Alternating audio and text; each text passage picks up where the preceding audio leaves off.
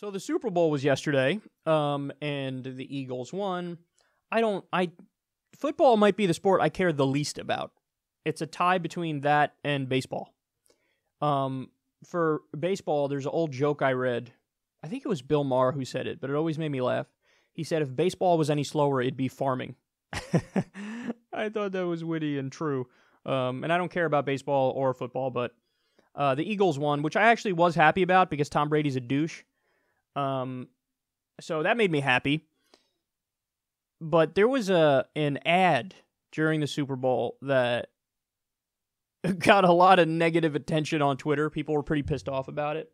So it's a Dodge Ram ad, and they used a voiceover of Martin Luther King Jr. So let's watch that, and then we'll discuss.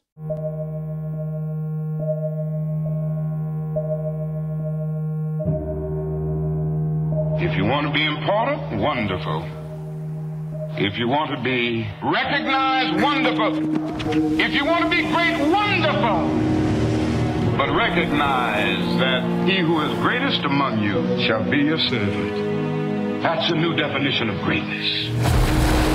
By giving that definition of greatness, it means that everybody can be great. You don't have to know about Plato and Aristotle to serve.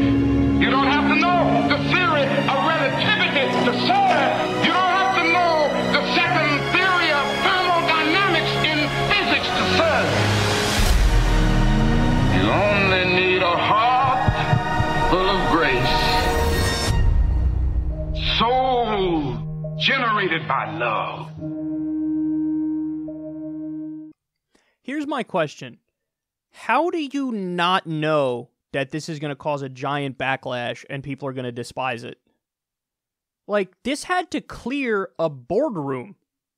There was a room full of people sitting around, and somebody was like, let's put Martin Luther King's voice in a Dodge Ram commercial. And everybody had to be like, yep, brilliant idea. This isn't going to be cheap.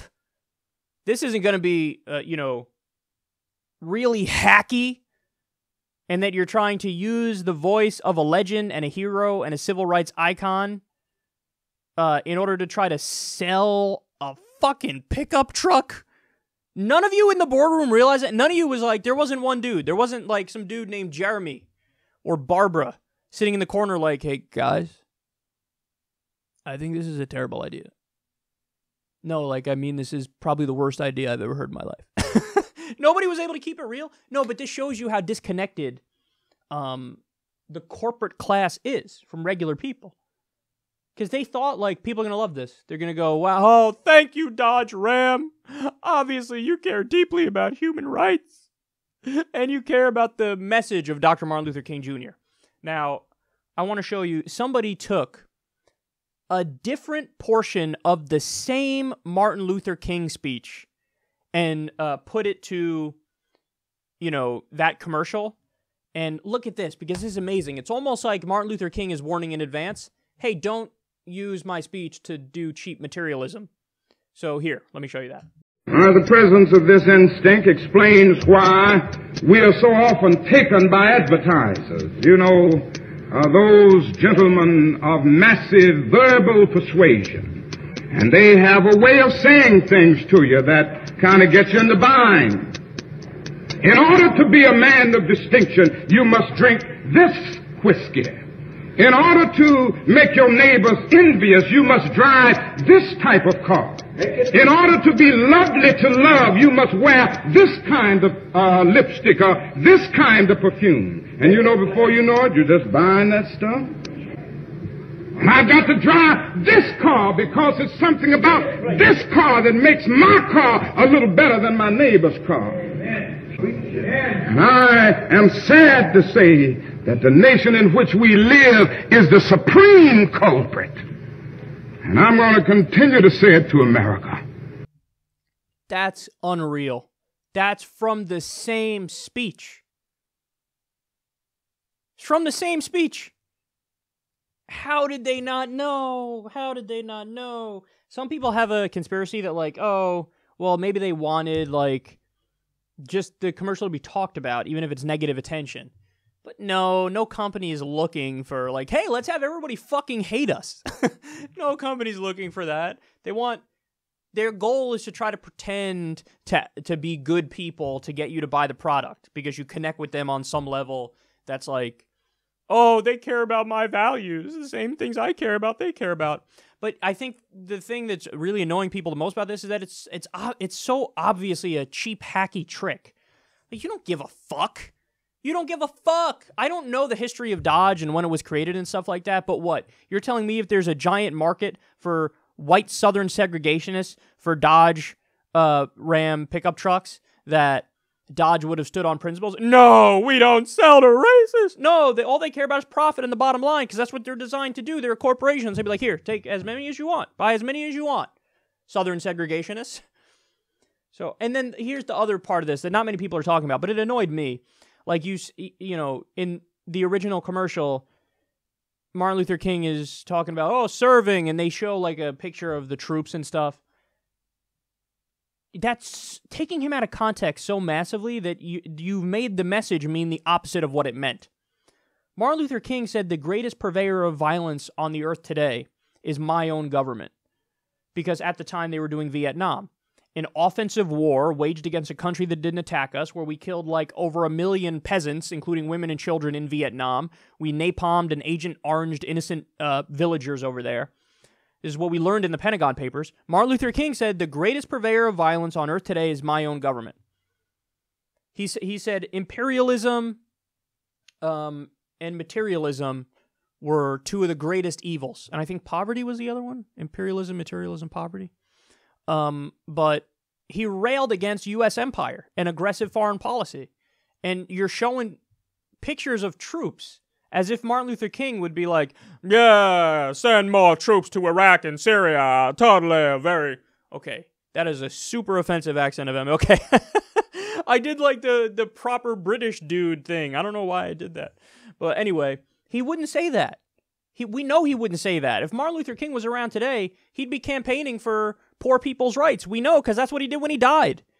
He fought for civil rights. They got the Voting Rights Act and the Civil Rights Act passed. By the way, those were hammered by the Supreme Court recently, and multiple parts of it were struck down, which was terrible. But he would also be fighting, as he did back then, for unions, for a living wage, for universal health care. He said injustice in the healthcare system is the worst kind of injustice, or inequality in the healthcare system is the worst kind of injustice.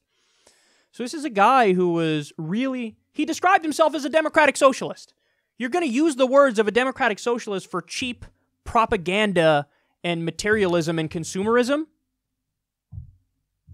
Oh, and the other thing I should mention is, and to be clear, I don't know if this is true or not, or if it's just something I saw on Twitter, and I don't know about the source or whatever, but apparently I don't think that they're allowed to use his speeches unless they get the go-ahead from his family. So they had to get permission, I think, from his family to do this, and obviously Dodge would pay the family probably a colossal amount of money to use Martin Luther King's speech. If that's the case, that's sad. It's just sad. Now, look, they have every right if they want to. They're his family, so they have the rights to whatever, his estate and all of his stuff, but, you know, so they have every right to sell his speech to Dodge or whoever if they want to use it for an advertisement, but it's just so obviously flies in the face of everything he was about, and it's just really cringy.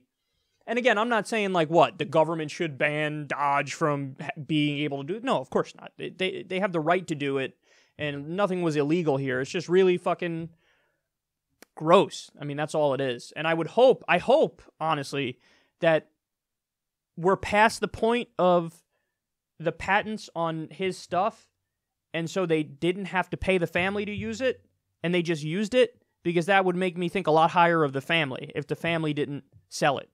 But they may have sold the rights to use this, and that's like... I mean, look, again, they have the right to make the decision, but it just seems wrong. It just seems obviously wrong, so... There you have it. They're taking voices of heroes and trying to twist it to suit their own capitalistic purposes. Listen, I'm by no stretch of the imagination a hero. I'm just an asshole with a microphone who speaks his mind without a filter.